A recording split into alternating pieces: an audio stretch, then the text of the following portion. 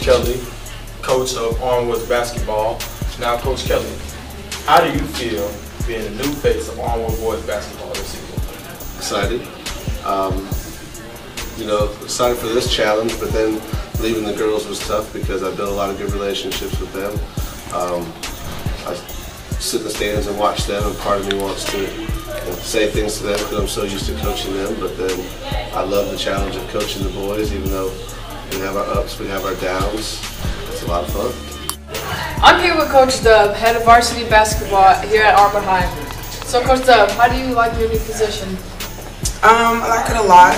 Graduating from Armwood is a humbling feeling, being able to come back and give young girls my knowledge about the game of basketball. And we have a pretty good team, so winning always makes it fun. How's it going? I'm here with Brandon Paco Rosario, a local Armwood Hawks basketball fan. And I'm here to ask him a few questions. To begin with, what do you think about the Hawks' performance tonight at the game? It was good. Could have been better. Alright. What do you think about their season moving forward? Well, I think they'll get more chemistry as they go on. Win games, score more points.